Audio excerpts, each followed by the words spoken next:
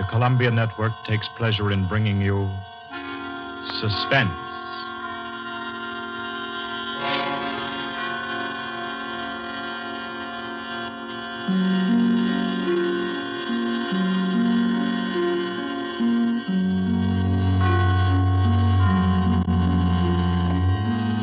Suspense, Columbia's parade of outstanding thrillers, produced and directed by William Spear and scored by Bernard Herrmann.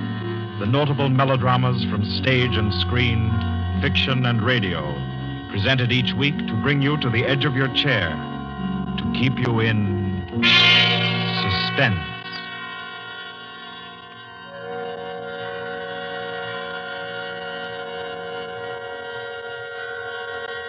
Good evening. This is Orson Welles. I'm very happy I am to be back in the United States and back on the Columbia Network, even for so short a visit as this one. Back with old friends like Johnny Dietz, who is tonight's director, and Bernard Herrmann. The Mercury Theater presented tonight's radio play for the first time last year. We came right out then and hailed it as a classic of the medium. Nobody argued the point. A lot of people asked us to do it again, so it's gratifying to get the chance now and to find a favorite of ours in this distinguished anthology of spook shows. Personally, I've never met anybody who didn't like a good ghost story. But I know a lot of people who think there are a lot of people who don't like a good ghost story. For the benefit of these, at least, I go on record at the outset of this evening's entertainment with the sober assurance that although blood may be curdled on this program, none will be spilt. There's no shooting, knifing, throttling, axing, or poisoning here. No clanking chains, no cobwebs, no bony and/or hairy hands appearing from secret panels, or, better yet, bedroom curtains. If it's any part of that dear old phosphorescent foolishness that people who don't like ghost stories don't like, then again, I promise you, we haven't got it. Not tonight. What we do have is a thriller. It's half as good as we think it is. You can call it a shocker.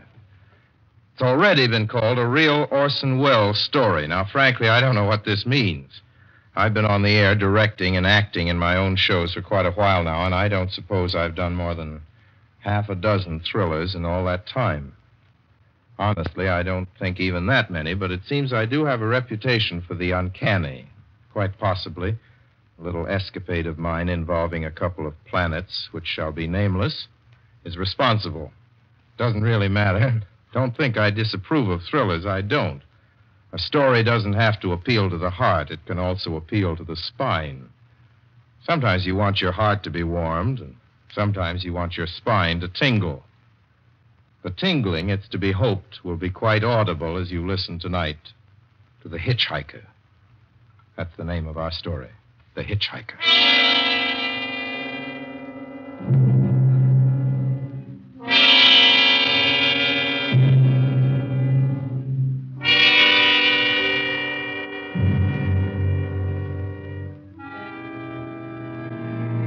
I'm in an auto camp on Route 66, just west of Gallup, New Mexico. If I tell it, perhaps it'll help me. Keep me from going crazy. I gotta tell this quickly. I'm not crazy now. I feel perfectly well, except that I'm running a slight temperature. My name is Ronald Adams. I'm 36 years of age, unmarried, tall, dark, with a black mustache. I drive a 1940 Buick, license number 6Y175189. I was born in Brooklyn. All this I know. I know that I'm at this moment perfectly sane. That it's not me who's gone mad. It's something else. Something utterly beyond my control. I've got to speak quickly. At any minute, the link may break. This may be the last thing I ever tell on Earth. The last night I ever see the stars.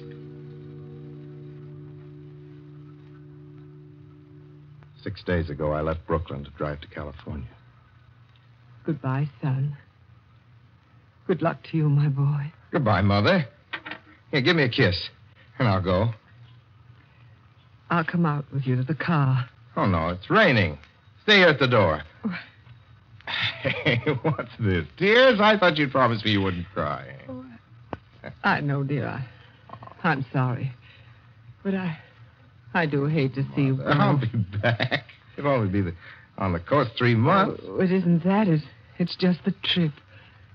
Ronald, I wish you weren't driving. Oh, Mother, there you go again. People do it every day. I know, but you'll be careful, won't you? Promise me you'll be extra careful. Don't fall asleep or drive fast or pick up any strangers on the road. Oh, gosh. I think I was still 17 here, you told me. Oh. And why? I mean, as soon as you get to Hollywood, won't you, son? Of course I will. Don't you worry. There's nothing going to happen. It's just 8 days of perfectly simple driving on smooth, decent, civilized roads with a hot dog or a hamburger stand every 10 miles.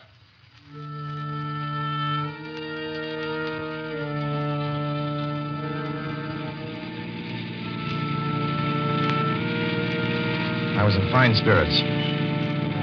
The drive ahead of me, even the loneliness, seemed like a lark. I reckoned without him. Crossing Brooklyn Bridge that morning in the rain, I saw a man leaning against the cables. He seemed to be waiting for a lift. There were spots of fresh rain on his shoulders. He was carrying a cheap overnight bag in one hand. He was thin, nondescript, with a cap pulled down over his eyes. I would have forgotten him completely, except that just an hour later, while crossing the Pulaski Skyway over the Jersey Flats, I saw him again. At least, he looked like the same person. He was standing now with one thumb pointing west. I couldn't figure out how he got there, but I thought probably one of those fast trucks had picked him up, beaten me to the Skyway, and let him off. I didn't stop for him. Then late that night, I saw him again. It's on the new Pennsylvania Turnpike between Harrisburg and Pittsburgh. It's 265 miles long with a very high speed limit. I was just slowing down for one of the tunnels when I saw him, standing under an arc light by the side of the road. I'd seen quite distinctly the bag, the cap, even the spots of fresh rain splattered over his shoulders. He hallooed at me this time. Hello! Hello! I stepped on the gas like a shot. It's lonely country through the Alleghenies, and I had no intention of stopping. Besides, the coincidences, or whatever it was, gave me the willies. Stopped at the next gas station.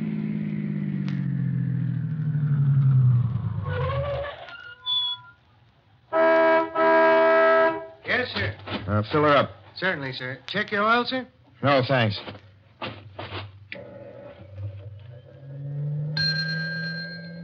Nice night, isn't it? Yes. It hasn't been raining here recently, has it? Not a drop of rain all week. Oh? Oh, I suppose that doesn't done your business any harm. Oh, people drive through here all kinds of weather. Mostly business, you know. There aren't many pleasure cars out on the turnpike this season of the year. I suppose not. What about hitchhikers? Hitchhikers here?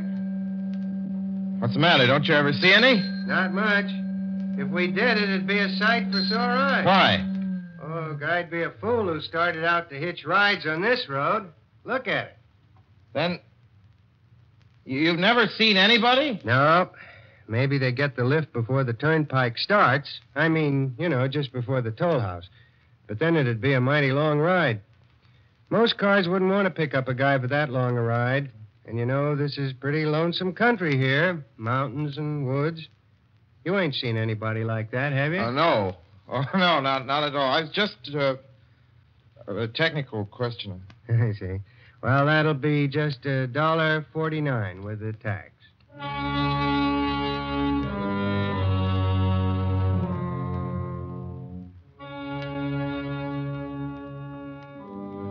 Thing gradually passed through my mind as sheer coincidence. I had a good night's sleep in Pittsburgh. I didn't think about the man all next day until just outside of Zanesville, Ohio, I saw him again. It was a bright, sunshiny afternoon. The peaceful Ohio fields, brown with the autumn stubble, lay dreaming in the golden light. I was driving slowly, drinking it in, when the road suddenly ended in a detour. In front of the barrier, he was standing. Now, let me explain about his appearance before I go on. I repeat, there was nothing sinister about him. He was as drab as a mud fence, nor was his attitude menacing. He merely stood there, waiting, almost drooping a little, with a cheap overnight bag in his hand. He looked as though he'd been waiting there for hours. And he looked up. He hailed me. He started to walk forward.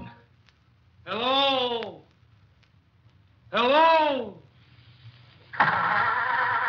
Hello? No, not just now. Sorry. Going to California? No, not today. The other way, going to New York. Sorry.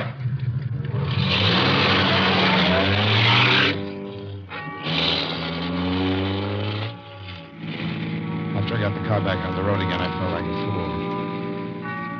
Yet the thought of picking him up, of having him sit beside me, was somehow unbearable.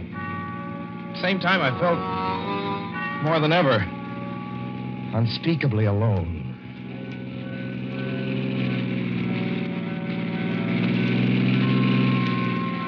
Hour after hour went by. The fields, the towns ticked off one by one. The light changed. I knew now that I was going to see him again. And though I dreaded the sight, I caught myself searching the side of the road, waiting for him to appear.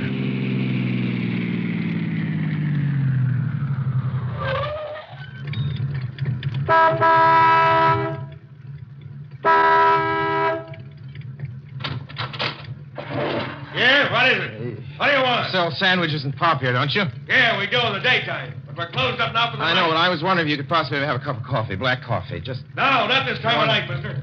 My wife's the cook. She's in bed. No, don't shut the door, please. Listen, just a minute ago...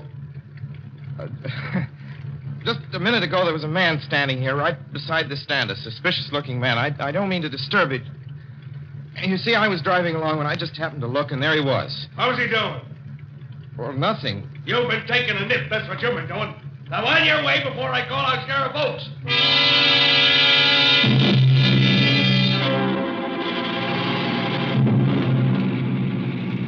I got into the car again and drove on slowly. I was beginning to hate the car.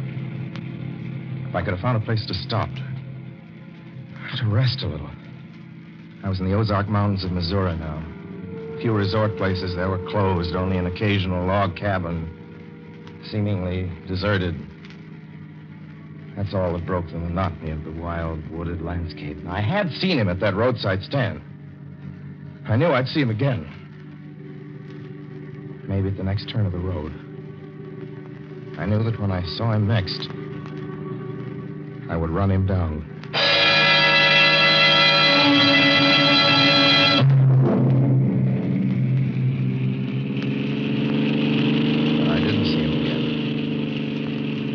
See him until late next afternoon.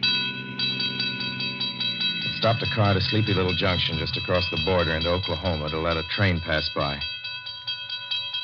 When he appeared across the tracks, leaning against a telephone pole. Perfectly airless, dry day. The red clay of Oklahoma was baking under the southwestern sun. Yet there were spots of fresh rain on his shoulders. I couldn't stand that. Without thinking, blindly, I started the car across the tracks. He didn't even look up at me. He was staring at the ground. I stepped on the gas hard, veering the wheel sharply toward him. I could hear the train in the distance now, but I didn't care then. Something went wrong with the car. The train was coming closer. I could hear its bell ringing and the cry of its whistle. Still, he stood there. And now I knew that he was beckoning me to my death.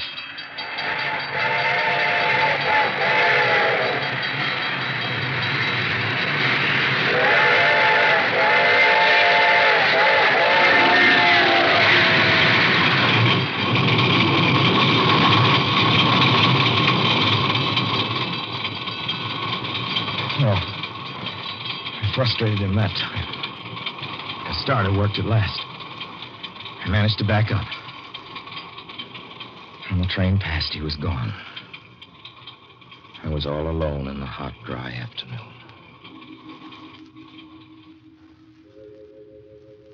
After that, I knew I had to do something.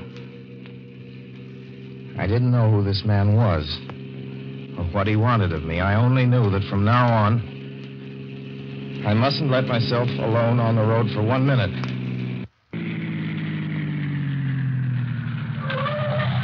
Hello there. Like a ride? Well, what do you think? How far are you going? Where do you want to go? Amarillo, Texas. I'll drive you there. Gee.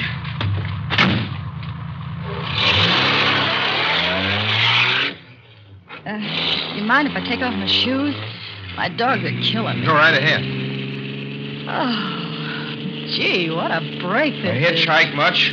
Sure, only it's tough sometimes in these great open spaces to get the break.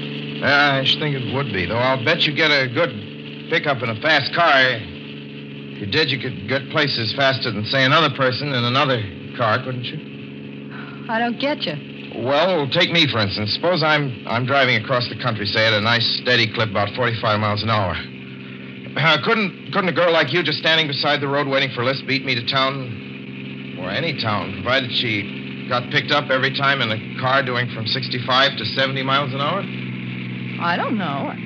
What difference does it make? Oh, no difference. It's just a crazy idea I had sitting here in the car. Imagine spending your time in a swell car thinking of things like that. What would you do instead? What would I do? If I was a good-looking fellow like yourself, why, I just enjoy myself every minute of the time. I'd sit back and relax. And if I saw a good-looking girl along the side of the road... Hey, look out! Did you see him? See who? A man standing beside the barbed wire fence. I didn't see anybody. It wasn't nothing but a bunch of cows and a wire fence. No? What'd you think you was doing? Trying to run into the barbed There's wire a man fence? there, I tell you. A thin gray man with an overnight bag in his hand. And I was trying to run him down. Run him down? You mean kill him? Say you didn't see him back there? You sure? I didn't see a soul. As far as Watch that's concerned... for him the next time, and keep watching. Keep your eyes peeled on the road. He'll turn up again. Maybe any minute now. There! Look there!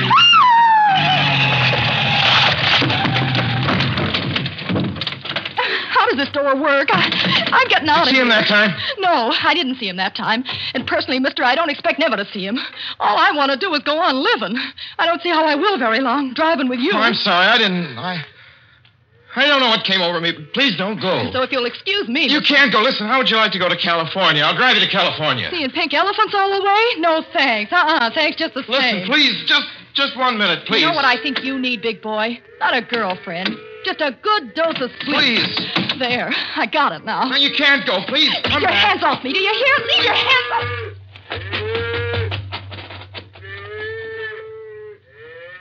She ran from me. As though I were a monster. A few minutes later, I saw a passing truck pick her up. I knew then that I was utterly alone. It was in the heart of the great Texas prairies. There wasn't a car on the road after the truck went by. I tried to figure out what to do, how to get hold of myself. If I could find a place to rest, or even if I could sleep right here in the car for a few hours along the side of the road. I was getting my winter overcoat out of the back seat to use as a blanket when I saw him coming toward me, emerging from the herd of moving steer. Hello?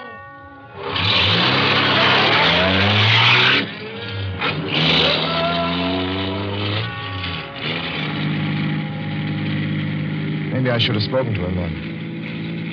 Fought it out then and there. For now, he began to be everywhere. Whenever I stopped, even for a moment, for gas, for oil, for a drink of pop, a cup of coffee, sandwich, he was there.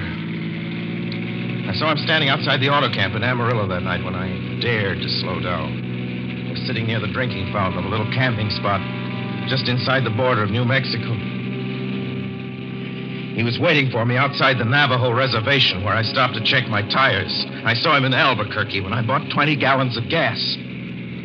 I I was afraid to stop now. I began to drive faster and faster. I was in lunar landscape now. The great arid mesa country of New Mexico. I drove through it with the indifference of a fly crawling over the face of the moon. Now he didn't even wait for me to stop. Unless I drove at 85 miles an hour over those endless roads, he waited for me at every other mile. I'd see his figure, shadowless, flitting before me, still in the same attitude, over the cold, lifeless ground, flitting over dried-up rivers, over broken stones cast up by old glacial upheavals, flitting in that pure and cloudless air. I was beside myself when I finally reached Gallup, New Mexico this morning. There's an auto camp here. Cold, almost deserted this time of year. I went inside and asked if there was a telephone. I had the feeling that if only I could speak to someone familiar, someone I loved, I could pull myself together.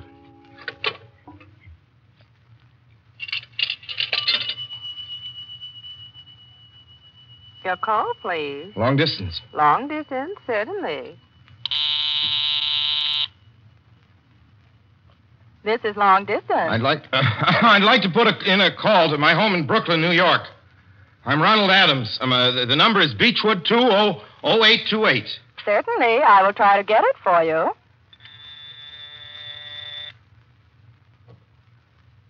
Albuquerque. New York for Gallup. New York. Gallup, New Mexico, calling Beechwood 20828.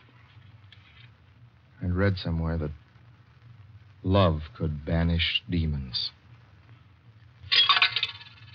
It's the middle of the morning. I knew Mother'd be home. I pictured her tall and white-haired in her crisp house dress, going about her tasks. Be enough, I thought, just to hear the even calmness of her voice. Will you please deposit $3.85 for the first 3 minutes? When you have deposited $1.50, will you wait until I have collected the money?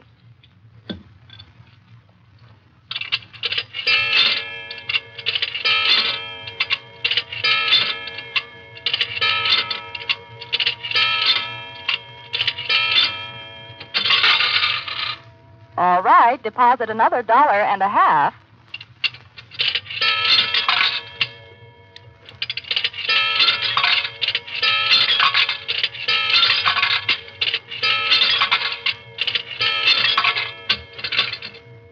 Will you please deposit the remaining 85 cents?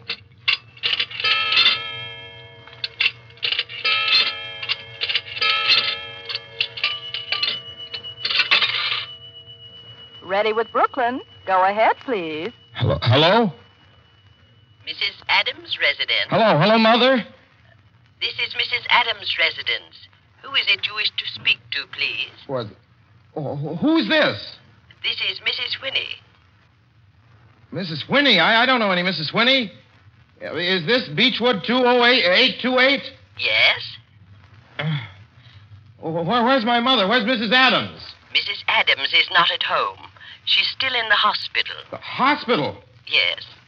Who is this calling, please? Is it a member of the family? What's she in the hospital for? She's been prostrated for 5 days. Nervous breakdown. But who is this Nervous calling? breakdown? Well, my mother never was nervous. It's all taken place since the death of her oldest son, Ronald. Death of her oldest son, Ronald? Hey, what's this? What number is this? This is Beechwood 20828. It's all been very sudden. He was killed just 6 days ago in an automobile accident on the Brooklyn Bridge. Your 3 minutes are up, sir. Your 3 minutes are up, sir. Your 3 minutes are up, sir.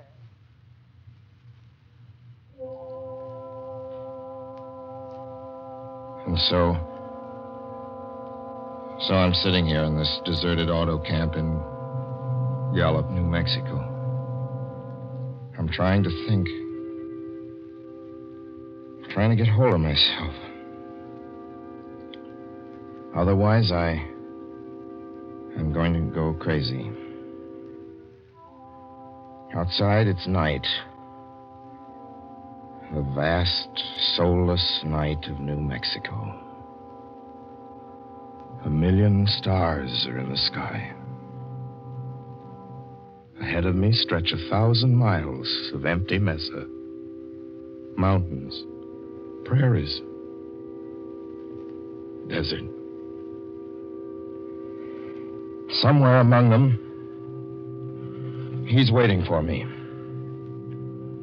Somewhere I shall know who he is and who I am.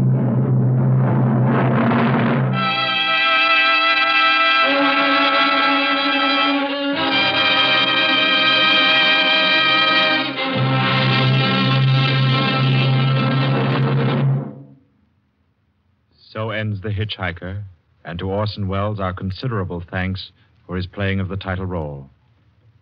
Mr. Welles? Help wanted. Men, women, and children. Nature of work, hard, monotonous, back-breaking labor. Hours, 75 a week minimum. Pay, few cents an hour. Added inducement, 2 meals a day, including several ounces of bad bread and a cup of thin soup. Don't delay. Apply at once. How'd you respond to a want ad like that, Mr. and Mrs. American working man and woman? You'd laugh, wouldn't you, and throw the paper in the trash basket. Dismiss the whole advertisement as some kind of a joke. But believe me, it's no joke. It's a simple statement of the working conditions that exist today in Nazi Germany and the conquered countries under Nazi rule. It's also an exact statement of the working conditions that will be imposed on you and every member of your family if the Nazis win this war. You yourself personally can stop them from winning, as you know. You don't have to give up your well-paid job to do it. You needn't have to be a soldier or a sailor or an airman or a nurse or a war worker to ensure American victory.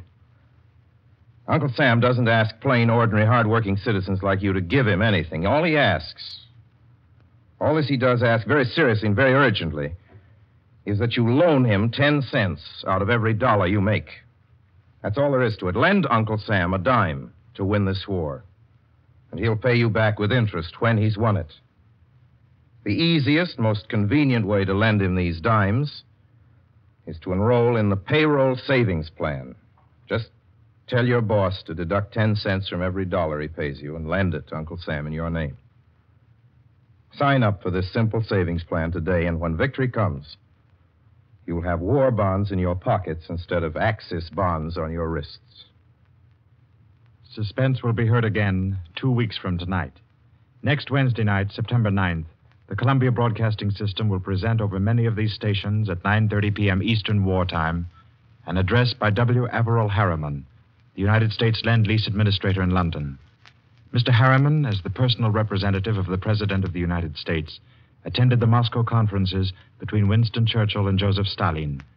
Next Wednesday's broadcast will be Mr. Harriman's first public address since his return to this country. Suspense is produced and directed by William Spear. John Dietz was our guest director this evening. Tonight's radio drama was written by Lucille Fletcher. The original score was by Bernard Herrmann.